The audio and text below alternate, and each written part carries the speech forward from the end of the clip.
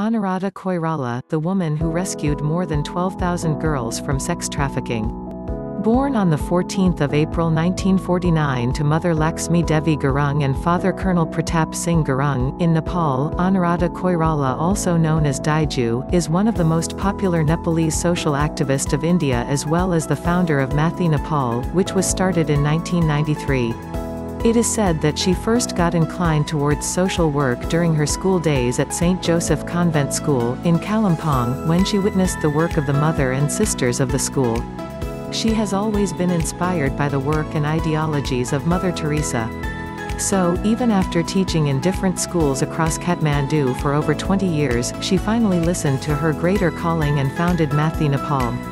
Foundation Stone Mathi Nepal started with setting up a small home so that girls rescued from brothels could at least have a safe shelter to stay. Often sex trafficking survivors are disowned by their own families and friends.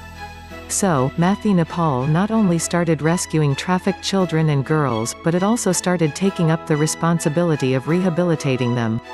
Women can stay in the homes as long as they themselves are capable of living lives on their own.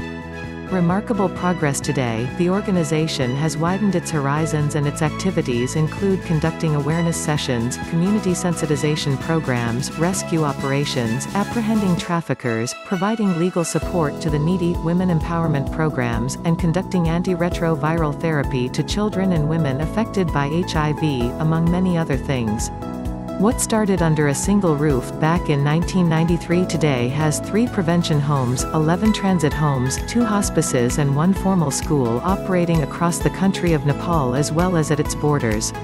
Currently, girls who had been trafficked once serve as the border guards at the India-Nepal border to easily identify victims and save them. On an average, the brave girls rescue around 4 girls per day from getting trafficked to India. Also read, the anti-trafficking bill puts the lives of sex workers at risk. Here's why. Awards and recognitions. Anuradha Koirala has been awarded with numerous national and international awards in recognition of her extremely brave work towards children and women so far. Government of Nepal celebrates the 5th of September as Anti-Trafficking Day, recognizing the efforts of Anuradha Koirala.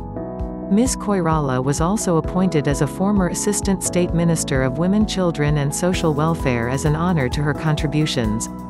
She is currently appointed as the first woman governor of Province No. 3 by the Government of Nepal. Her TEDx talk on Stop Selling Our Girls is strikingly empowering and enlightening on the present scenario of our society. Today, at the age of 70, she continues working for this urgent cause and is in no hurry to give up anytime soon. She has rescued 12,000 girls in her journey of 20 years.